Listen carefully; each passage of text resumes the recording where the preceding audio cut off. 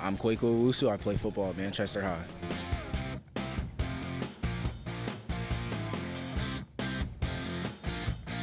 Cinnamon Toast Crunch. I don't know why.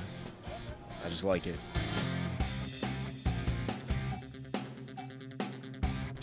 The Boondocks. It's really immature, but it's really funny. That's an animated show, right? Yeah. Probably Adrian Peterson. He just seems like a really outgoing person, and I could learn a lot from him. What you did yesterday does not matter today.